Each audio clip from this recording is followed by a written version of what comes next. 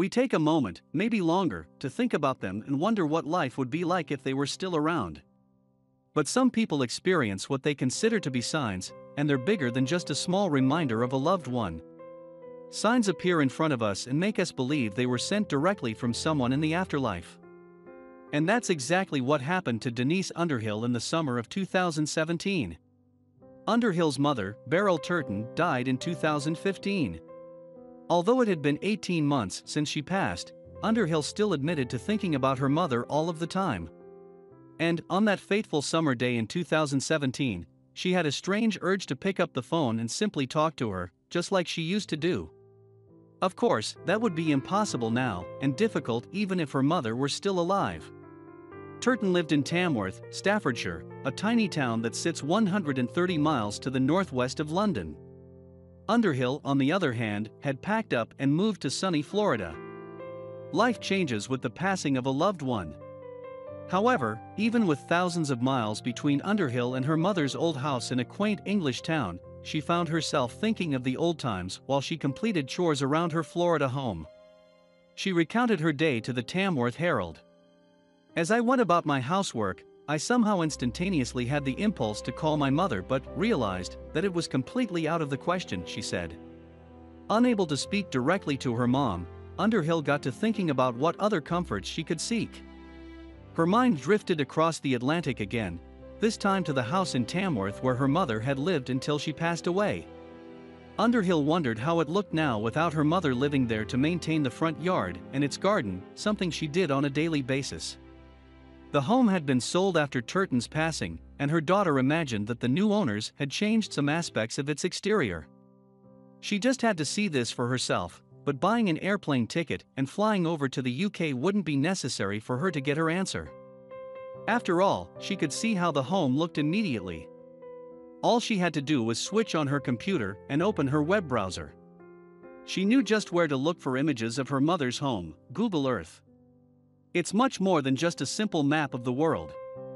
It offers incredibly detailed images acquired through satellite imagery and aerial photography.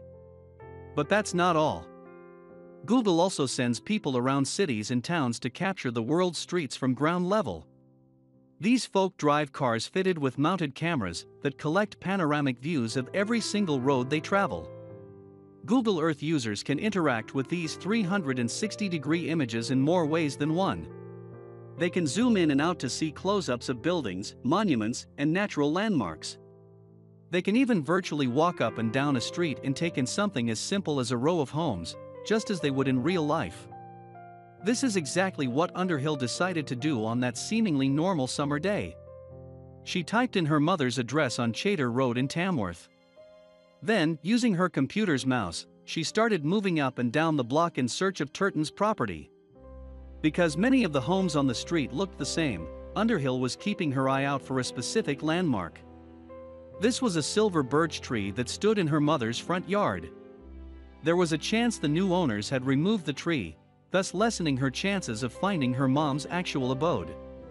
But sure enough, there it was. Underhill clicked her mouse to walk even closer to the home, and as she did, she saw a figure in the driveway. She would have recognized that figure anywhere. "I got the biggest surprise ever," she told the Tamworth Herald. "Right there on her computer screen, at the foot of the driveway, was my mother. She was watering the garden, just as she always did." She went on, "I was absolutely astounded. It made my day. You never know what photos are being taken, but they really do last a lifetime." All in all, Underhill's mother appears in 3 photos on Google Earth, casually watering her plants in pants and a blouse.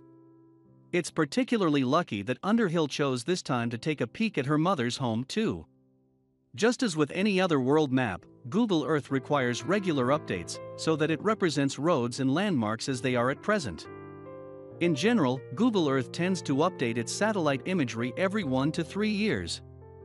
It had been about 2 years since Turton passed, so the pictures could have been revised within that time. Then the shot of Underhill's mom watering her garden would have vanished. Happily though, the image was still there, and to Underhill that meant everything. She was able to catch a glimpse of her mother on a day that she especially missed her. And Underhill didn't think that happened by chance either. I think someone wanted me to see this, she said.